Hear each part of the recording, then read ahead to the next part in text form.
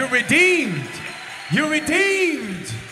By the blood of Jesus, we are redeemed. Come on, give God some praise. Some of y'all ain't even standing up right now. God said you're redeemed. You shouldn't even be here, some of y'all, but God redeemed you.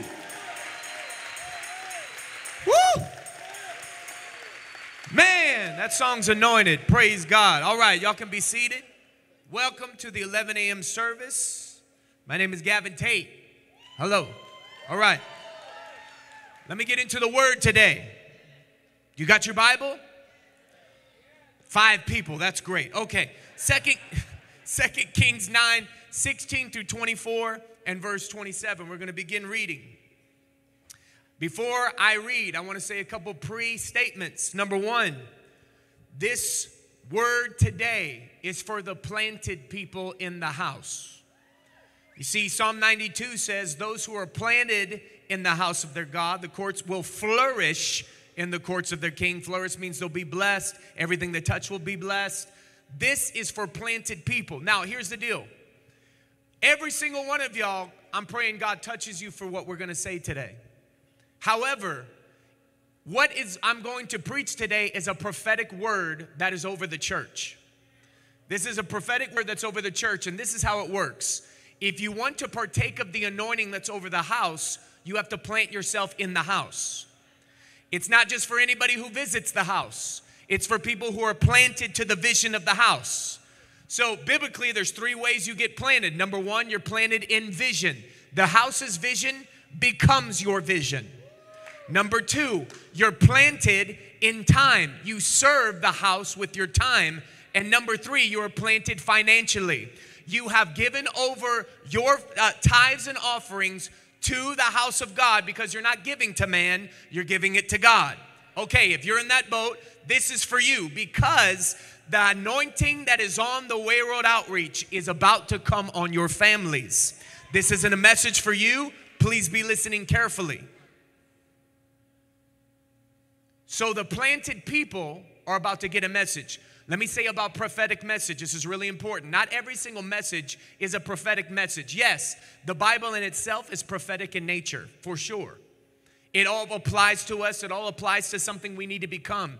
We are constantly becoming what the word already says we are. Do you understand that? You might not be some things that God says you are yet, but you are always in the process of becoming something. In Jesus' name, you are becoming what God called you to be, not what the devil calls you to be. Okay? He does leave that choice up to us. You don't automatically become what God wants unless you choose to be what God wants. Okay? But a prophetic message never works. The Bible says that Jesus came and he said they received the word, but they benefited nothing from it because they did not mix it with faith. So you must hear the word and then mix it with faith for it to profit you. You have to actually, in your heart, as you're listening to these words, God will be speaking things that you know that you need, but it's not enough for you just to hear them. You have to expect, God, because I'm in this house today, because I am planted in this church, that anointing that he's saying will touch my family. You have to know it's going to happen. You have to believe it's going to happen, and you have to expect something's about to change. That's a prophetic word. Does there anybody in this place have faith? Faith. Because let me tell you, the word will go out, and if it's not mixed with faith, it falls to the ground in your life. It doesn't mean that God's word ever falls to the ground. It means in your life, it will not bear the fruit. Because think about it this way. The word is the seed. Your faith waters it. So expectation is the highest level of faith. Expectation is saying, before I even hear it, I know you're doing it. Before I even know what to do yet, I know you're already working. Before I'm even doing everything perfect, God, you're always working behind the scenes. Philippians 2:13. God is working within you, giving you the desire and the power to follow through to please him. Some of y'all had a lot of desire, but you need to follow through. Every one of you, man, I want to serve God. Man, I want to have this. But you need follow through. God is giving you the power to both desire what he wants you to desire and giving you the follow through, okay? So here we go. 2 Kings chapter 9, 16 through 24. Then Jehu got into a chariot, rode to Jezreel to find King Joram, who was lying there wounded. King Ahaziah of Judah was there too, for he had gone to visit him. The watchman on the tower of Jezreel saw Jehu and his company approaching, so he shouted to Joram, I see a company of troops coming. They're approaching. Send out a rider to ask if they are coming in peace. King Joram ordered, so a horseman went out to meet Jehu and said, the king wants to know if you are coming in peace. Jehu replied, what do you know about peace? Fall in behind me. The watchman called out to the king, the messenger you sent out, he's not returning. So the king sent out a second horseman. He rode up to them and said, the king wants to know, do you come in peace? Again, Jehu answered, what do you know about peace? Fall in behind me. The watchman exclaimed, that messenger's not coming back either. So he says, quick, get my chariot ready, King Joram commanded. Then King Joram himself, he sent two messengers. They're both now no longer his messengers. But now he's like, I'm going myself. So the King Joram of Israel, King Ahaziah, rode out in the chariot to meet Jehu. They met him on the plot of land, and this is what he said. He demanded, do you come in peace, Jehu? Jehu replied, how can there be peace as long as idolatry and witchcraft of your mother Jezebel are all around us? Then King Joram turned the horses around, fled shouting, treason, Ahaziah. But Jehu drew his bow and shot Joram between the shoulders. The arrow pierced his heart, and he sank down dead on his chariot. My God. When King Ahaziah of Judah saw what was happening, he fled along the road. Jehu rode after him, shouting, shoot him too. So they shot Ahaziah in his chariot near Ebleam. He was able to go as far as Megiddo, but he died there. One more scripture, Deuteronomy 1:6-8. Moses is speaking and he says these words. When we were out Mount Sinai, the Lord our God said to us, you have stayed on this mountain long enough. It's time to break camp and move on. Turn to your neighbor and say, it's time for you to move on. Turn to your other neighbor, it's time for you to move on. Go to the hill country of the Amorites and Jebusites. Later on in the scripture, look what he says. I'm giving you this land. Go in and occupy it. For this is the land I swore to give your ancestor. This is your promise. I gave you the promise, but you don't have it yet. Listen, I'm giving you the promise. All the land belongs to you, but I'm not going to take it for you. I gave you all of this already. You know what the promise is. You know the vision I gave you. You know what I told you about your family. You know that every single one of them is going to be saved. Didn't I tell you that? Didn't I tell you that you're going to get breakthrough? Don't you know this addiction's only a matter of time? I'm with you. Don't you know who I am? I'm God. I fling the stars into place. I breathe out. And is there any other God who looked at nothing, Job said, literally looked at nothing. There's nothing right here. I'm waving my hand. There's nothing here that you and I could see. But he said he took the world and he hung it on the nothing. Who else but God can see nothing and it's so something that the world can hang on it? Who else but God? He's saying, I gave you the promise, but I leave a part for you to do. I need you to go in and drive out everybody who's on the land I gave you. I need you to possess something. I don't just need you to claim stuff. I don't just need you to sit back, but do nothing about the things I've given you. I'm asking there to be a church who will no longer just listen to the promises and cry when they're in church, but they go home and they start possessing on their knees. They start possessing with the word. They start possessing. You've been on this mountain long enough. You've been in this place of fear long enough. You've been intimidated by the members of your family long enough. You've been under a spirit of terror long enough. You've been having nightmares, a cycle of it for years and years, and you're doing nothing about it. You're just thinking you deserve it. You're just letting it happen. You're allowing the enemy to take over your kid's life long enough. You've been in this place, you've been doing the same cycles of temptation, falling, and then you fall again, and then you fall again. It's the same sin you fell to when you were 12.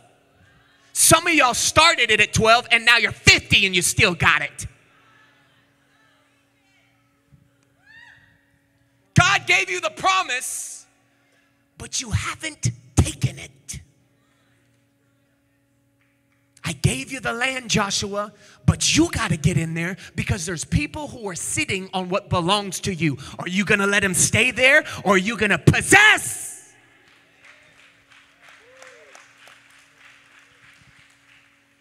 You've been on this mountain long enough. You've been in this addiction long enough. I think it's time you get a victory. I think it's time you get a victory. I think it's time you get a victory. It's time you get a breakthrough. Jehu is there writing, and he's saying this incredible scene. Listen what happens. A messenger is sent out from the enemy's camp. And the messenger is one of the top leaders of the enemy's camp. Hear my words. He comes and has one conversation with a man who has a takeover anointing on his life.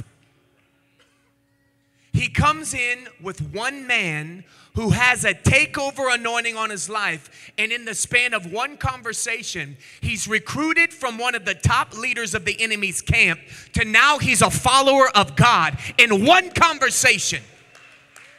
You see, God has an anointing he's putting on this church. Well, they will go out and you will go to the number one hitman of the enemy, and within one confrontation with you, they will turn from the enemy's recruit and they will turn to God's recruit. Get behind me.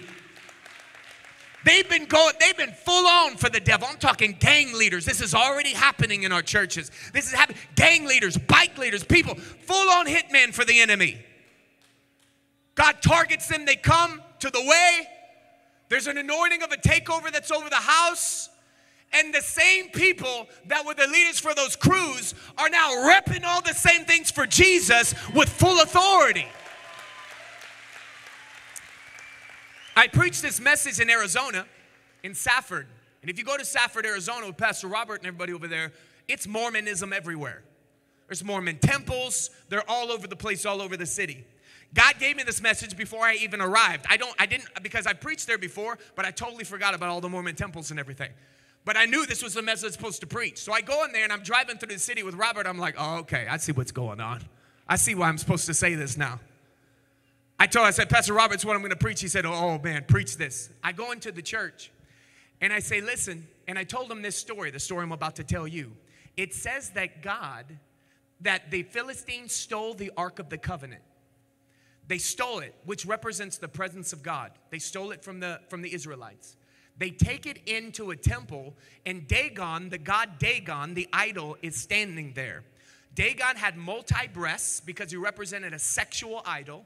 They would do orgies in front of Dagon, and they would sacrifice their children to Dagon. So look at this. They put the Ark of the Covenant in the same room as Dagon. They shut off the lights, they leave, they come the next morning, and Dagon is on his face in front of the Ark of God. But they're like, you know what, maybe just somebody came and tipped it over accidentally at night and they forgot to pick it back up. So they pick it back up. The next morning they come, not only is Dagon on his face, his head is cut off and his hands are broken. Because the head represents the authority in the Bible, and the hands represent the work that the enemy did. You see, you cannot have the presence of God in one place. It will not share space with any other God. It will not share space with any other gods. It will not share space with idols. It will not share space with any gods of the region. I told this to the church in Safford, and I'm telling you, they were silent, and I said this. I said, I just want you to know, every temple, every Mormonism place that's around here, you guys, by being here, are taking over the atmosphere. You're shocking the system, and every God that's here is about to bow down. Every knee will bow. Every tongue is going to confess. It won't share space with your idols. God will not share space with your idols. These people, half of them were shouting, half of them were scared spitless. And I didn't know why until after the service. I was like, man, I was like, man, I got it. But I was like, they all received it, but something's going on here. I talked to Pastor Robert. I said, what's going on? He said, look at this. And we went out to the front of the church. People from the Mormon churches were there in the front of the church, finding their people who left the Mormon church and have already come. And they're sitting there like, what are you doing here? They're out like, get back. Come on. Like they're out in the front like, what are you doing here? Why would you ever come to this church? Blah, blah, blah. They're doing all this in the front. And I'm just sitting there and Robert and I are laughing. We're just like, you see this? One of the women who's there who now does the adopt the block for the whole time over there. She was a Mormon, completely got out of it. Her family's still there. They excommunicated her so much that they changed the locks on their doors to their houses. She can't even visit her mom or her family, her dad, nobody. Pastor Robert comes, he says, you're our family now. Come to the way. You're with us. We'll take care of you. Come and take over. Come on. You got it right here. We're right here. Do you understand that we're about to possibly be given 69, I think it was, village churches or something in Africa? Do you understand that we just got a building that we're about to do with Pomona with all these people? We're going to take over that entire region. Do you understand that literally since I've been here for almost 9 months. Since I've been here, almost every month, Pastor Marco's talking about another church that wants to be given to us. Why is this? Why? Because God doesn't wait. When you have a takeover anointing, he doesn't even wait till you get there. He already knows he can trust you. So he sends things. He sends families. He sends churches. You need this for your family. But here's the deal. Some of y'all have given in to intimidation. You see, if I were to talk about Jehu, I would not be doing it justice if I didn't talk about Elijah. Elijah, you might know him, great famous prophet. You know, he's the one who was so bold that he calls out 450 prophets of Baal.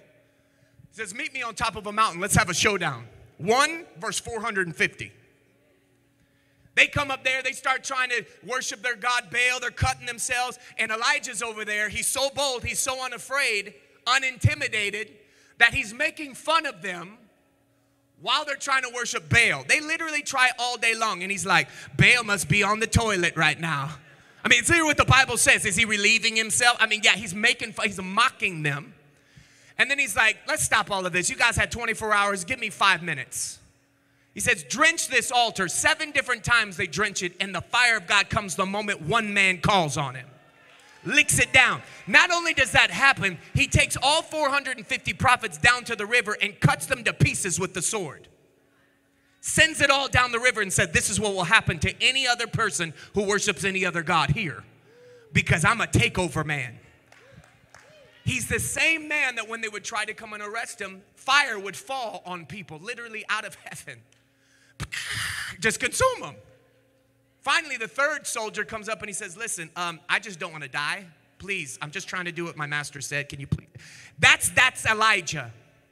But listen, this same man gets a letter from a crazy woman named Jezebel.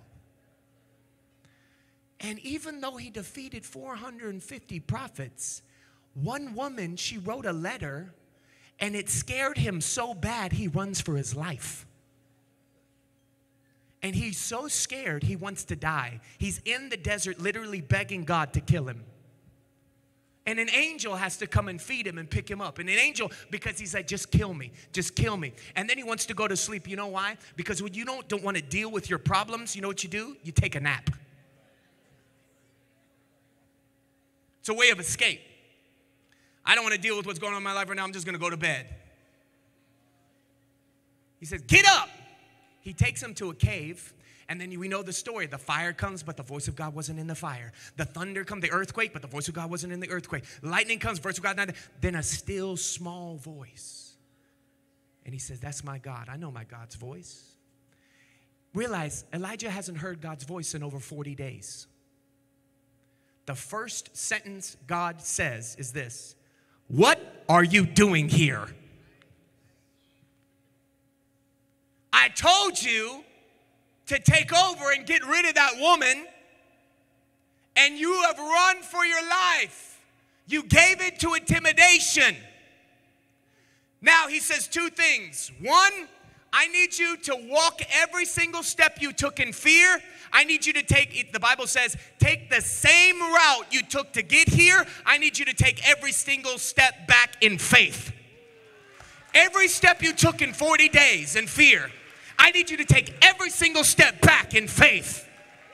Some of y'all need to hear this. I don't know when the moment was that you were traumatized. I don't know who spoke to you. I don't know in your family what happened. I don't know what's going on, but you have been under the spirit of intimidation, and God needs you to go back to every memory, every single place, and say, I reclaim in Jesus' name. That's no longer a part of me. I will not receive this.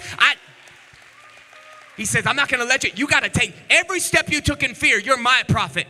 You're going to take it back in faith. But he says, unfortunately, I need you to go anoint two people, Elisha and a man named Jehu, to take your place. He got replaced because he gave into the spirit of intimidation. You see, please understand something. God loves you. He has a purpose for you. He's merciful. We don't know how big his patience is. Isn't it overwhelming? Isn't it amazing? Absolutely. Nobody could measure that stuff, and it is up to God. He'll show mercy to who he shows mercy. He won't to what? That is up to God. However, there is a timeline that God is on. And if you don't do it, he will give it to somebody else, and they'll do it because they're willing to obey. Don't ever underestimate the timing of your life right now. Can God restore? Absolutely. Is it too late? Absolutely not. The fact that you're in this building is telling you it's not too late. The fact that you're listening to this message is saying that God's ready to move. He's ready to recover. He's ready to restore. But you got to choose to possess this thing. You can't just go home a member of the Way Road Outreach. You got to go home a family that has the takeover anointing. You know why? Because the takeover anointing will call in every one of your lost family members. It's going to take over their life. Every time they hug you, they come in contact with the takeover anointing. Every time they have a meal at your house, they come in contact with the takeover anointing. Every single time that you go to their bedroom, they come in contact. You go in your child's bedroom, they're having nightmares, they come in contact with the takeover anointing. You see, I tell this to families all the time. Parents are coming up, oh, this is going on, and this demon, I think it might possibly be this one and all that. I'm like, listen. I'm like, okay, you could try to discover all the 77 demons that might be in the left room, and then the dining room, and then the two under the rock over here and all that. Of course, I believe in all of it. However, instead of holding the weight all on you, my question I always ask them is, well, is the presence of God the center of your home? Because please realize this. The Bible says that when they took the Ark of the Covenant, they stole it. David got it back. So he gets it back, and it's on its way back. And the Bible says that it's on a cart, and it's shaken. And a man named Uzzah reaches out and takes the ark so it won't fall off of the cart. The moment he touches it, he dies. Because no man can control what God wants to do. If you try to put your hand on what God wants to do, if you try to form it to your own desires, form it to your own will, it ain't going to work. So David gets scared. He's like, oh my gosh, I can't have this thing around me. I might die. So he puts it in the home of Obed-Edom for 3 months. And the Bible says for 3 months, everything Obed-Edom said was blessed. His children were blessed. His business was blessed. Everything that he ever did and he touched was completely blessed, overwhelmingly blessed for 3 months. David hears about how blessed he is, and he's like, man, I'm going down to get that thing. That man can't just have all the blessing. He was afraid for 3 months, but when he was hearing about all the blessing, he's like, man, I got to go get that thing. And he comes back. It's amazing. And it said that when David got it back, it said that he took 7 steps. And every 7 steps, he would dance out of praise. He would all the way back in. It's the whole message in itself. 1, 2, 3, 4, 5, 6, 7. Build an altar. Let's praise God. Next one, 1, 2. You see, every single step along the journey, you better be praising God. You better be praising God. Did you have a phone call? Did your father call you up and say, I just want to apologize? You got to praise God for that. Did your child come and say, I came to youth conference? You better praise God for that. You got to be praising God for everything that's going the whole time. So he brought it back. But listen, when the presence of God was the center of your home, you can either try to fight and find everything yourself, or you can just make the presence of God the priority of your home. And you know what it's like? God showed me. He said it's like mosquito repellent, Gavin. You put mosquito repellent on, and the mosquitoes come, but they bounce off. You just don't notice them.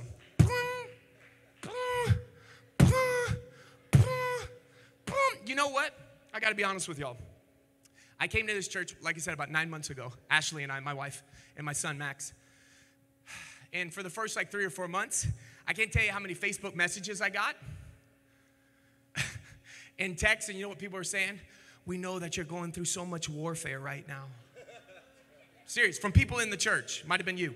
We're going through so much warfare right now. I know that you must be just dealing with so much, but we just want you to know we're praying for you, and it's going to be all right. I call Ashley. I'm like, hey, babe, come here.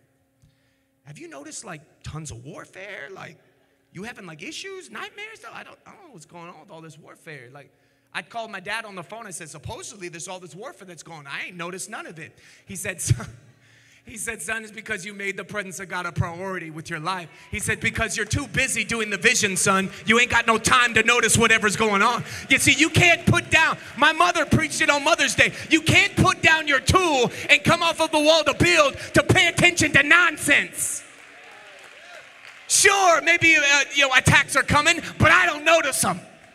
I'm too busy in God's presence. I'm too busy being chased by the blessing. I'm too busy. I can't even hide from it anymore. I can't hide from the blessing. Surely goodness and mercy is going to attack me all the day. I can't hide. Man, the moment I start trying to feel depressed, 5 people will call me and say how amazing God's using me. The moment I start feeling terrible, my son will come in the room, jump on me and hug me, and I start weeping. God always has a way. He's always got a way to keep you encouraged as long as you make his presence priority. He'll have a way.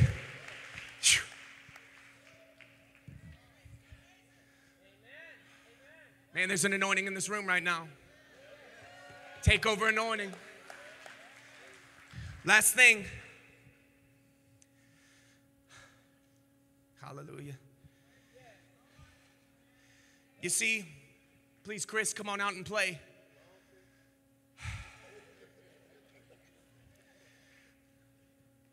I want to tell you what he told Joshua. He said, listen. He said, there's going to be 7 different tribes. Ites. And he said, you're going to have to drive all of these out. These are the ones that are sitting on your land. They're the ones that are sitting on what belongs to you. Are you going to drive them out? You're going to have to drive them out one by one. Every person, please close their eyes right now. This is a moment where the Holy Spirit's about to move.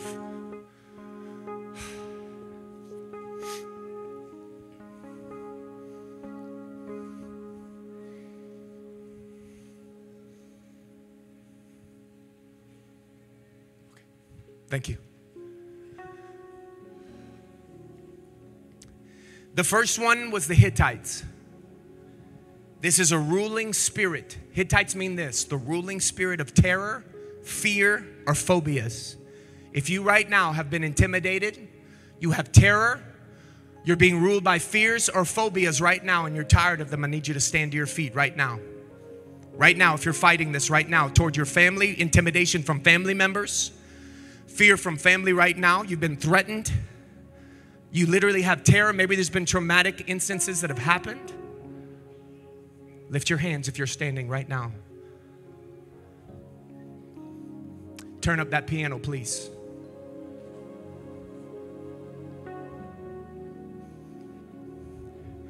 I'm going to pray for you right now to drive this thing out. This is ministry time. You belong to this house. There's an anointing on this house to take over. Your family belongs in this house. Your sons belong in this house. You have an anointing that's on you. Because you have planted a seed in this house, because you're dedicated to this vision. This doesn't happen for everybody. But God has moved in such a beautiful way in this season for this house. It's going to come over your family. You don't need to be afraid anymore. God is going to fight your battles. He's already been fighting. Lift your hands and receive right now your freedom. In the name of Jesus, I'm praying, God, right now. Now I need you to praise him out loud. The Bible says, put on the garment of praise for the spirit of heaviness. You need to release yourself from fear. Do not fear any man, for the Bible says fearing man is a snare. It is a trap. God is waging war for you. He's fighting you. You will be protected. This is a prayer of protection, power that's coming over you, over your sons, over your daughters right now. I need you to praise him out loud. I thank you, God. I just thank you, Lord, right now. If you're standing up, come on, praise him. Just, Lord, I just thank you, God. Just tell him, I thank you, Lord. I need you, God. I thank you, Jesus, you're doing this right now. See, you got to have faith. You got to mix it with faith. I believe what you're saying. I believe what you're saying right now. Things are being deposited. I see your homes right now. The Spirit of God is going into the room of your children. The nightmares are ending. I'm seeing the Spirit of God going into your houses. God is moving for you. He's moving in ways you can't do. He's having conversations with your family you can't even have. He's already working on hearts. Hallelujah, Jesus. Come on, cry out for your family, your mother, your father. You need help. If you're intimidated by them, joy Jesus, I give over my fear. We drive it out. We drive it out. We drive it out.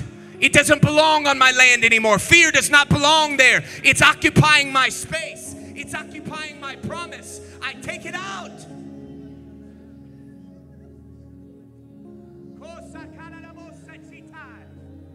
I take it out.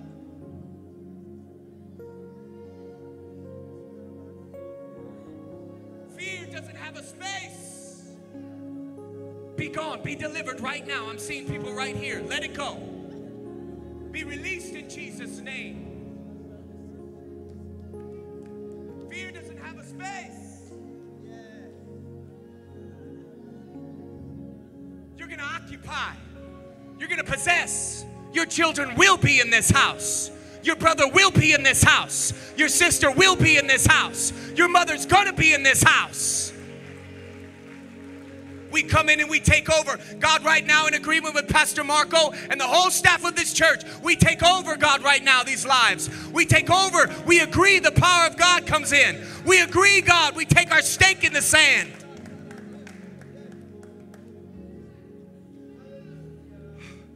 I know the anointing's strong, but please be seated. Stay in that anointing right now. Just keep worshiping God. Number two, the Girgashites. This is feeling foreign. This is a feeling of never fitting in. It's a lack of belonging. Stand up right now. You're like, my God, I'm in my family, but I've never fit with my family.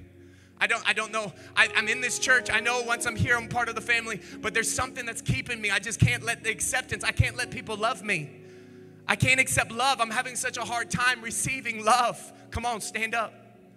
I know people are telling me, but there's something that's blocking me. You need to drive this thing out. You belong with Jesus. You belong in God's house. You have a part to play. You are important. You are relevant right now. I don't care what you've done that makes you feel like you're worth nothing. Jesus never changed his opinion of you because of your mistakes. Put your hands up right now. If you're sitting in your seat, stretch your hands out to one of these people that are standing. Let's pray right now. They need the spirit. There's a spirit of an orphan that literally comes on people. They can be among people, but they still feel alone. It's something. No more. No more. Right now, be set free. Be delivered right now. You belong. Receive God's love. Receive his love. There it is. I'm seeing people right now. Just let the breakthrough happen. Let the breakthrough happen. Hallelujah. Hallelujah, Jesus. You belong with God. Come on, I know you've been abandoned, but not by Jesus. I know somebody's turned away, but not by Jesus.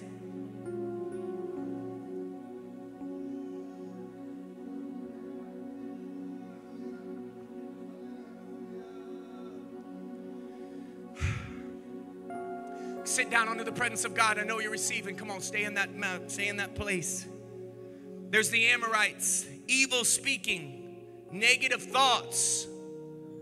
Your mind is going crazy. It literally represents evil speaking thoughts. You're claiming things for your own self that God did not tell you. You're saying on this, God didn't call you that. You're saying this will always be that way. God didn't call you that. These are people who need some serious deliverance of their mouth. Stand up. You need deliverance of your mouth. You're agreeing with the enemy's lies. You're speaking death. Your thoughts are convinced of something that is a lie. It is not true. Put your hands up in the air. God is already beginning to move. I need you to pray right now.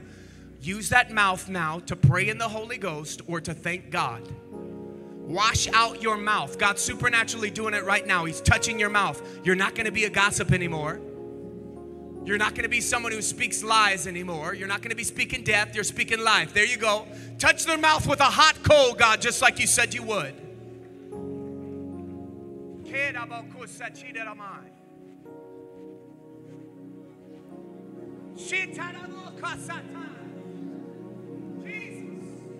Jesus. Cleanse, completely cleanse.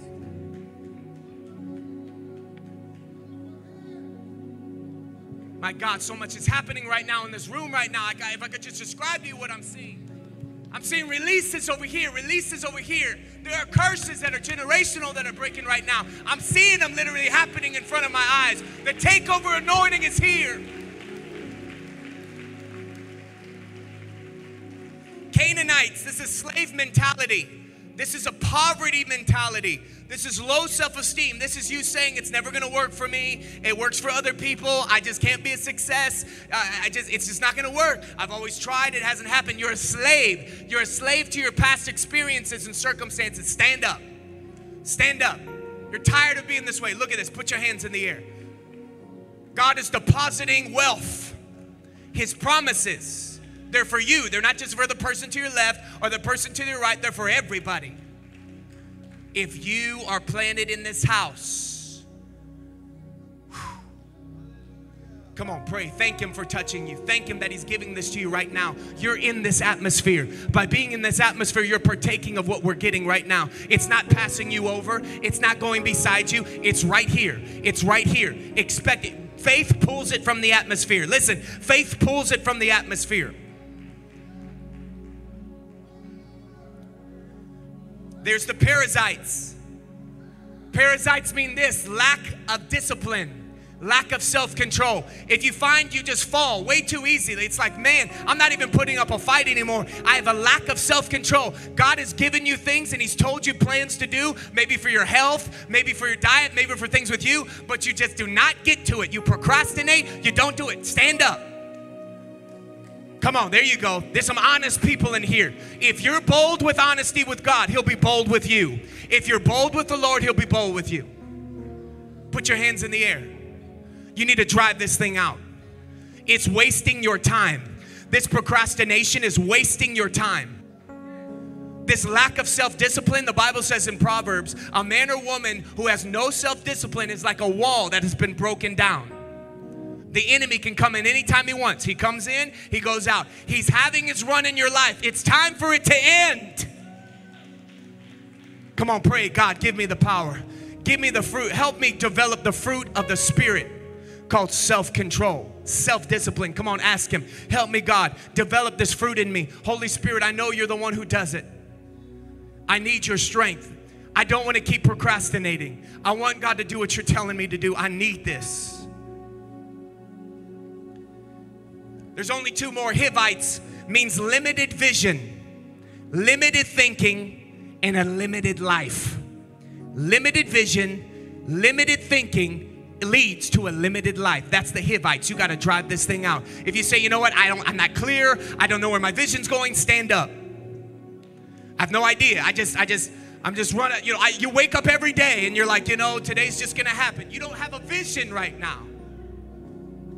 There's a vision in this house right now. There's a vision in this house. Get on the vision. Put your hands up right now.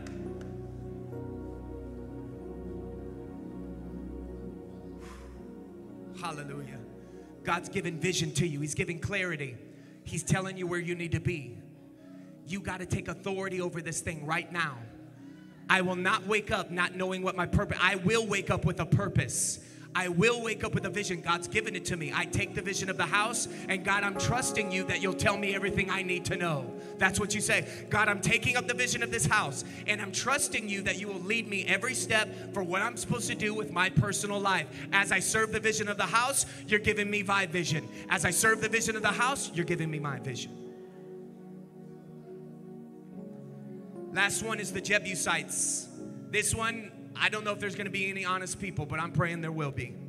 It means entitlement, a self-righteous, prideful spirit. Some of y'all are like, well, at least I don't do what they do. At least I'm not one of those. I don't have to stand for that. If you've been self-righteous, entitled, prideful, don't you know that without God you would be nothing? I need you to stand up. You need to repent of this right now. You need to drive this thing out. It's a religious spirit. It is self-righteous. It is occupying the place of your freedom. Lift your hands.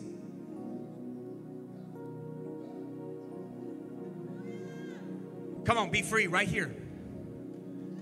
Be free. Be free.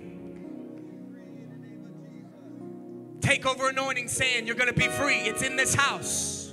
You're under an atmosphere. You can't do whatever you want in here, devil. This is not your place. The presence of God is here. Every knee will bow. I tell you to bow. Release them. Release them. Release them. Shh. Release them.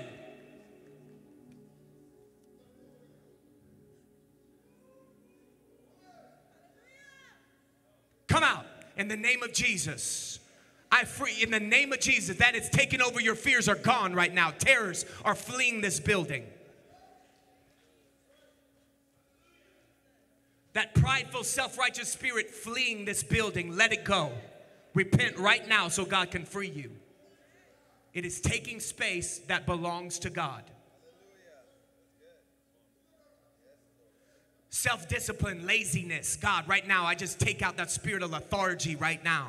You've been tired for too long. Some of y'all wake up tired. You walk around tired. You go to sleep tired. You're just tired. Be set free in Jesus' name. You have no energy. Energy is coming to you right now. Praise him with your mouth right now. Thank him. Thank you, Jesus. Thank you, Jesus. Come on, just praise him right now. Just thank him. Thank him. Thank him.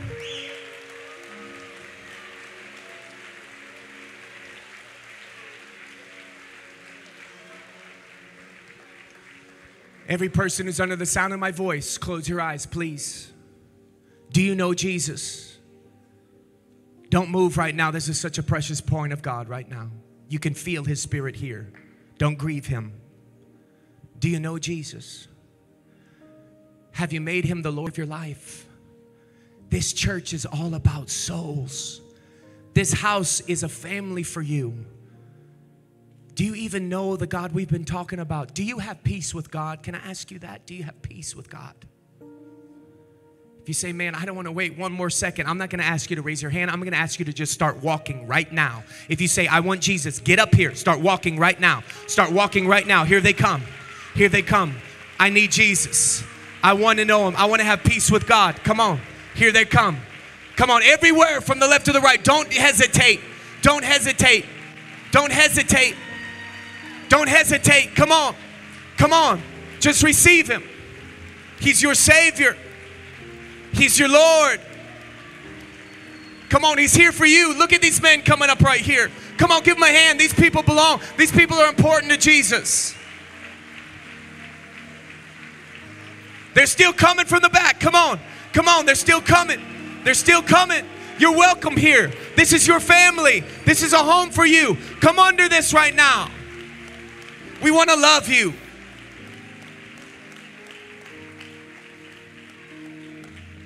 Oh, this whole family's coming up right here. Come on now, give them a hand. We got sons and fathers coming up. We got husband and wives coming up. We got people who are taking a stand saying that's for me and my house. Guys, They're going to talk with you in just a moment. They're going to tell you your next step. It's called starting at the way. They're going to help you get baptized and all that. But please, let's say one prayer all together, out loud. Everybody in this building, say, Dear Lord Jesus. Make sure you say it. Say, Dear Lord Jesus, I receive you as my Savior. Thank you for washing me with your blood. Thank you, God, that you have forgiven me. I will never be the same. Now, Lord, help me forgive myself. Help me forgive myself. He's giving you the power to do that right now. Say, in Jesus' name, I make you my boss. I will be a disciple.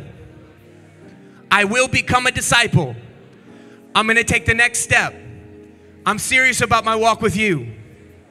Lord, thank you for becoming my friend, my master, my Lord.